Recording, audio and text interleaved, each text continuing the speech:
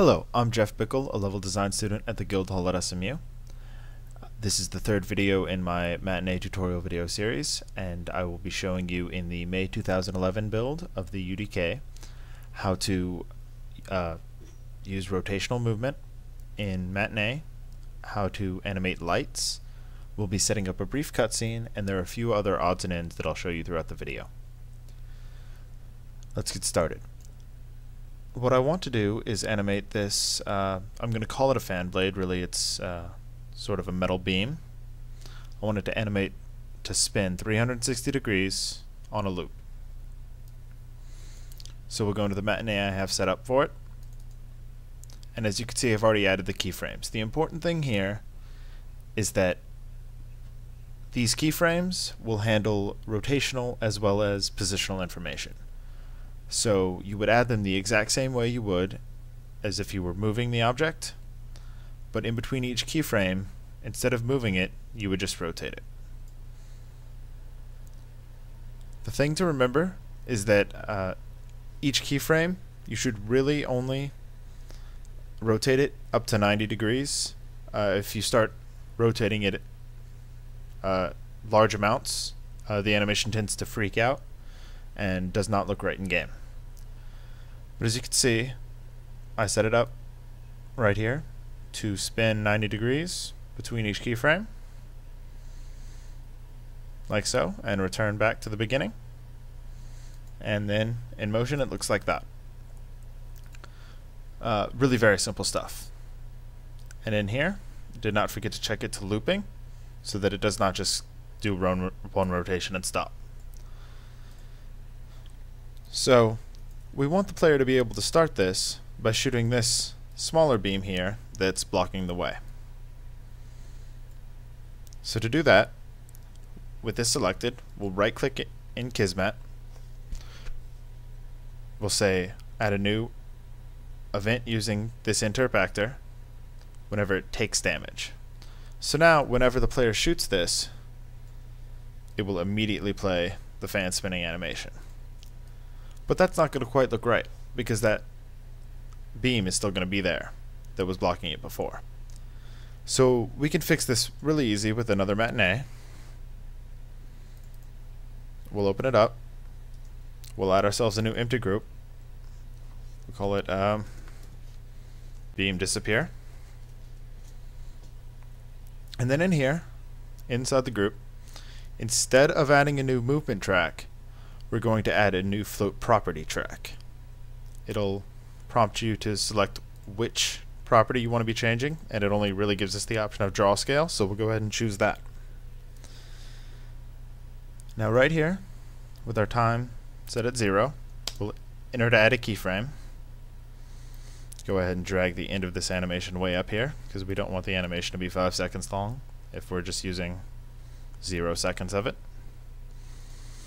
And now in here, we'll open up the curve editor by clicking this little grayed out box, and we'll click up here to view fit to all. Now right here is our point, and that just tells us the data that it's at, or the data that it has for that value, which is 1.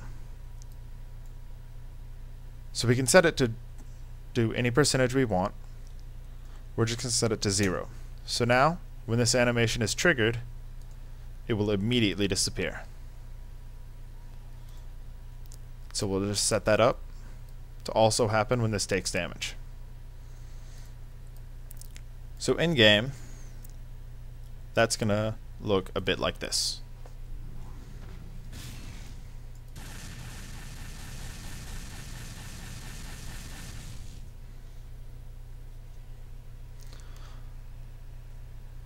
Alright. Now, we want that light back there to be blinking during this whole process. Sort of give off a warning vibe. So to do that, we'll go in here, set ourselves up a new Matinee, and instead of adding a new empty group, we'll add a new lighting group.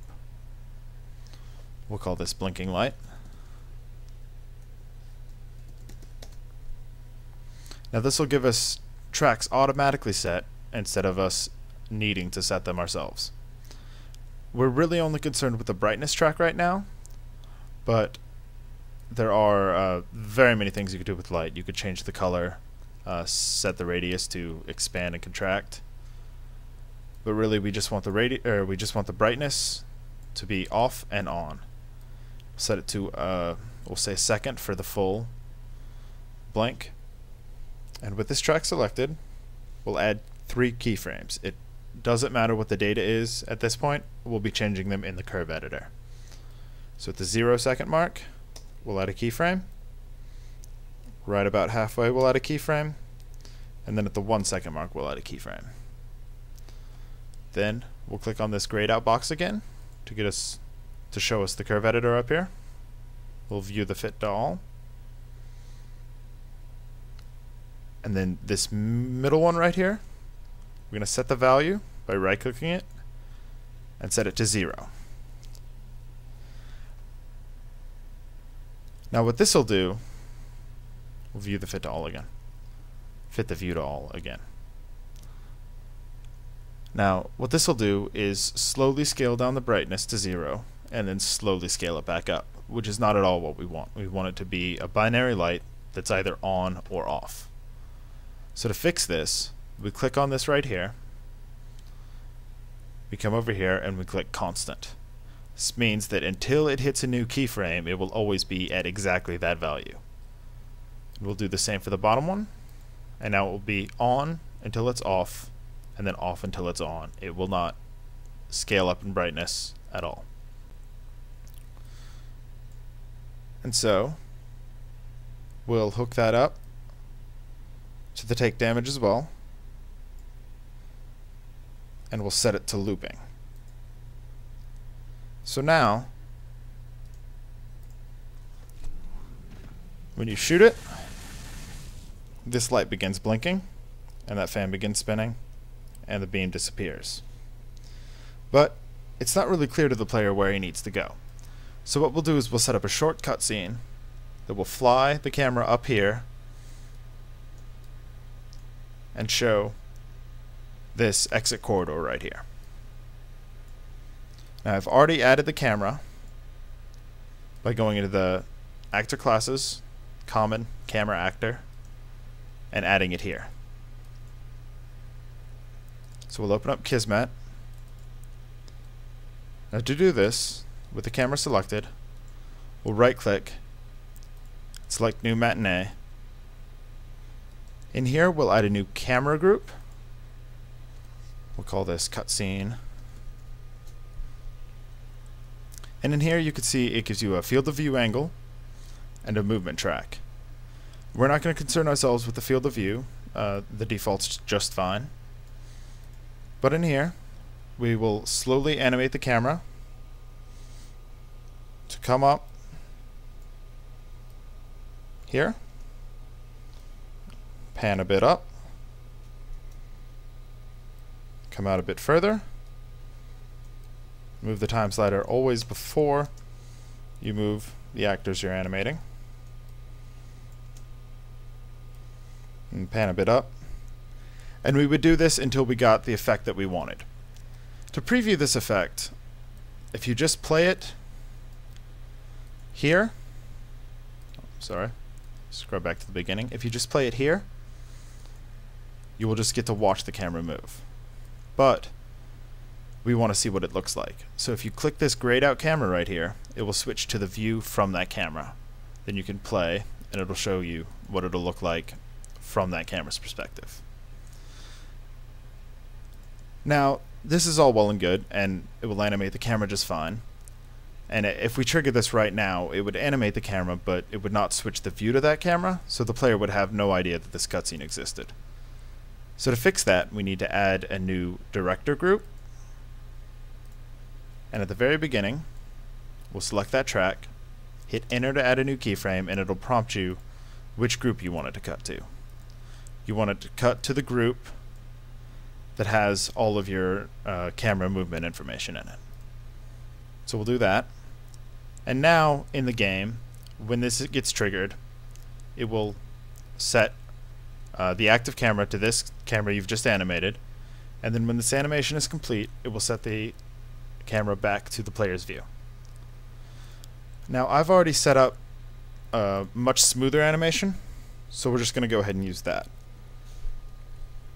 But I just followed the steps that I just showed you.